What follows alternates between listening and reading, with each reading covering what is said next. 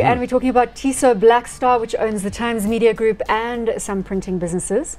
Yep, it's got a couple of other assets in there as well. It's an interesting one. Andrew Bonamore's team did a sort of a reverse takeover, and then they merged with Tiso and so on and so forth. But at the core of the business is the Sunday Times, the Business Day, and BDTV. Exactly. And then Hurt and Carter, the printing business. But then there's some residual legacy assets. Lance can fill us in. Yeah. Market cap, 2.6 billion rand, no PE ratio, and a dividend yield of 0.9%.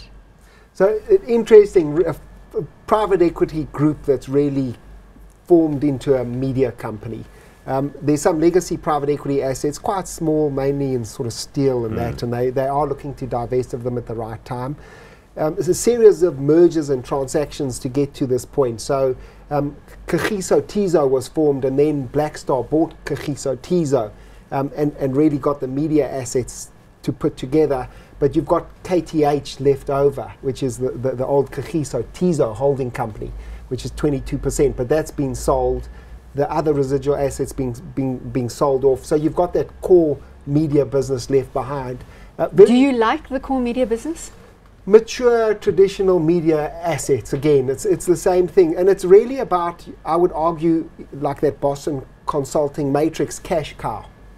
Mature assets, if you can get the cost right, nice cash cow, cash flows out of the business. And that's really the play, I think, and trying to maybe digitize some of your assets around that.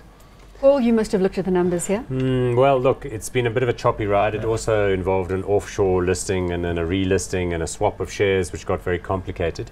I don't like the idea that print media is at the core of the business, because I think that's a dying business. Print media isn't the way people consume that anymore. I know the Sunday Times still sells a lot of copies, but I'm not sure how long that's going to last. It's a tough challenge to take that content and move it into an online environment. Although I will tell you, the Business Day had a massive blow when the JSE took away the rule that you had to publish results. Oh, when you had to pay for but publishing the recent integration, numbers. The recent paywall-based offering from the Financial Mail and the Business Day is actually very good.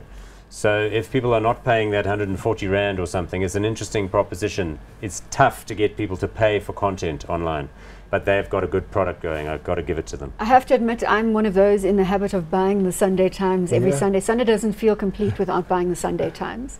Yeah, but they're going to have to cannibalize their business, as I said, and you've got to be pretty bold. So the Sunday Times is going to slowly decline. And I'm not a millennial, so you know we're talking about a habit that's been formed over many years in South Africa. Yes, almost from our parents' generation.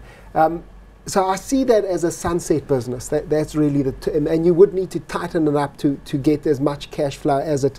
Divert some of that into your digital strategy and try and monetize that. Quite tough to execute, I must say. Yeah, I'm going to go with not hot. Not hot? I know it's a difficult time out there, but they've also, you know, broken some eggs in making that particular omelette. So I'm not sure that everybody That's a new backs analogy. them to succeed.